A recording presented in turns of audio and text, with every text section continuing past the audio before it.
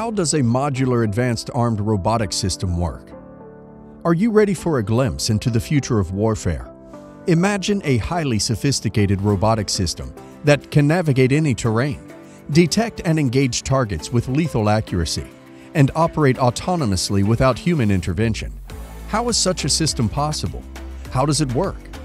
Let's start. What exactly is MAARS, and why was it created? The Modular Advanced Armed Robotic System, MAARS, is a remotely operated ground robot designed for military use. It was developed by QinetiQ North America, a defense and security company, with the purpose of providing soldiers with a tool to assist in missions that could be dangerous or difficult to execute. MAARS is equipped with a variety of weapons, including machine guns, grenade launchers, and non-lethal options like tear gas and stun grenades. Its modular design allows for various components to be easily added or removed, depending on the specific needs of a mission. MAARS can be used to support law enforcement agencies in situations such as hostage rescue, bomb disposal, and riot control. The robot's advanced sensors and weapon systems make it a valuable asset in these scenarios. Design and manufacturing. The MAARS platform was developed to enhance home comfort and improve security at forward locations through reconnaissance, surveillance, and target acquisition, RSTA. The system can be customized to deliver non-lethal, less lethal, or lethal effects as required. When fully loaded with sensors, weapons, and ammunition, the platform weighs 369 pounds, 167 kilograms. Its battery can power the system for 3 to 12 hours, and it also features a sleep mode that can last up to a week. The MAARS can reach a speed of 7 miles per hour, 11.27 kilometers per hour, and travel up to 800 to 1,000 meters from its controller. It is equipped with 7 cameras for driving, situational awareness, and targeting, which can operate in daytime or thermal modes. The MAARS is armed with an M240B machine gun and 4 M203 grenade launcher tubes on a 360-degree rotating turret.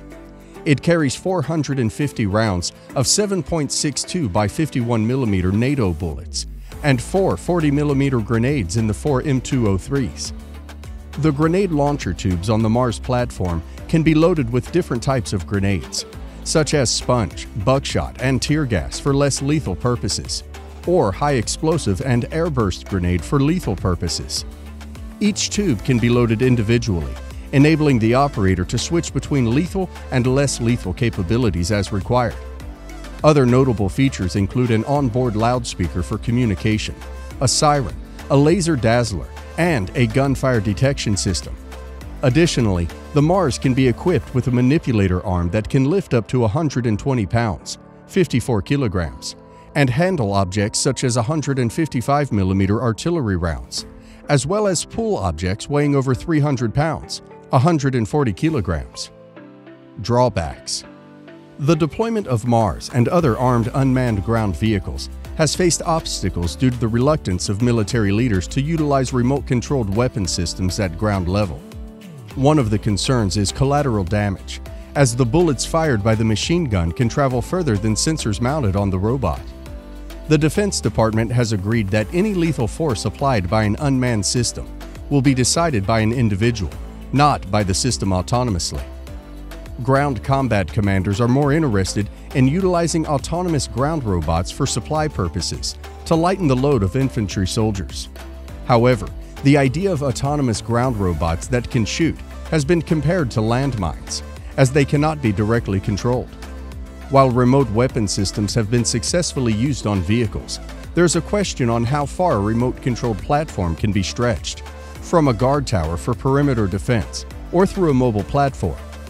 Swords robots were deployed to Iraq and placed in fixed locations and behind sandbags because senior officials were not comfortable using them to seek out and shoot enemy combatants.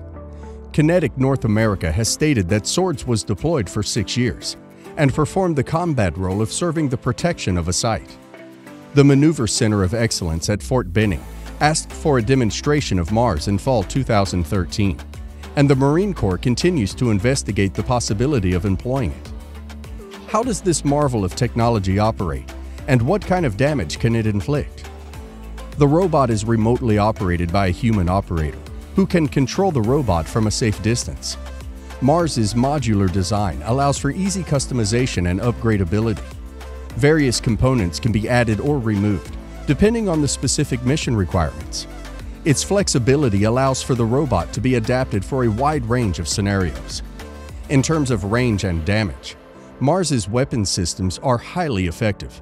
For example, its grenade launcher has a range of up to 400 meters, and its machine gun can fire up to 1,000 rounds per minute. These weapons are capable of inflicting significant damage to a wide range of targets. Development throughout the years. On June 5, 2008, QinetiQ announced that it had delivered the first MAARS robot to the U.S. military as part of a contract with the Explosive Ordnance Disposal Low Intensity Conflict (EOD) LIC program. On August 5, 2008, the MAARS participated in a demonstration aimed at showcasing its capabilities in both battlefield and urban environments. The demonstration involved a simulated encounter at a traffic control point with a suspected suicide bomber or vehicle-borne explosive. In another scenario, the MAARS provided overwatch while a different robot attached an explosive charge to a door for breaching. After the door was blown open, the MAARS entered the doorway and came under hostile fire, to which it responded with its machine gun. In October 2013, the MAARS participated in testing, along with other systems, at Fort Benning as part of the U.S. Army's Armed Unmanned Ground Vehicle (AUGV) program. The objective of the program was to find an unarmed robotic platform that could conduct reconnaissance missions and move with infantry units to engage and destroy the enemy. The tests included moving to a firing point, firing an M240 medium machine gun at targets up to 800 meters away, and then leaving the area. The reliability of control at various distances was also examined for safety reasons. The effect of the machine gun on the platform was reviewed to observe how the size, weight, and stability of the platforms affected accuracy at range. It's important to note that the armed ground robots were not autonomous and always had a human controller. On January 28, 2015, the MAARS was showcased at a U.S. Marine Corps Defense Expo.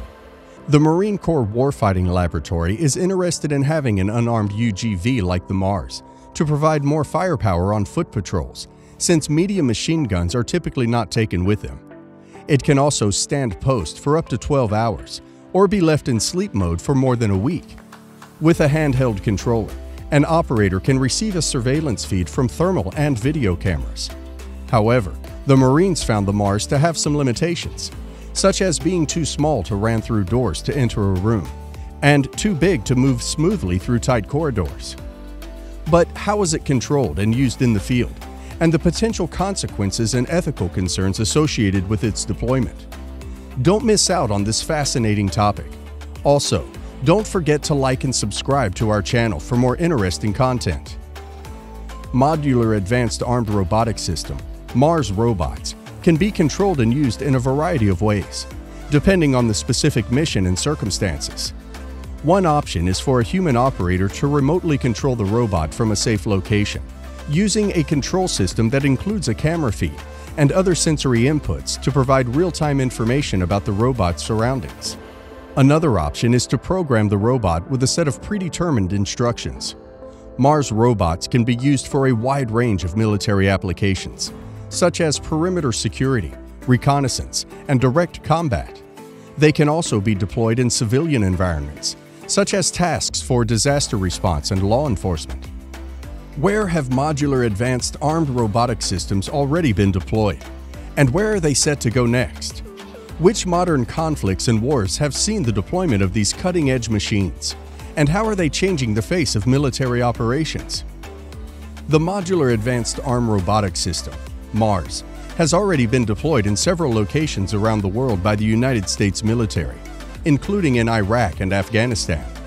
They have also been used in various military exercises and training operations, as well as for homeland security and law enforcement purposes. As for future deployments, it is difficult to say exactly where the MAARS will be used next, as its deployment is generally decided on a case-by-case basis, depending on the mission requirements and strategic objectives. regarding its role in current conflicts. The MAARS is playing an increasingly important role in modern warfare, as military organizations seek to leverage the advantages of robotic systems in combat operations. With that said, thank you for watching. Don't forget to like and subscribe to our channel. Also, press the bell icon so you never miss an update. See you in the next video.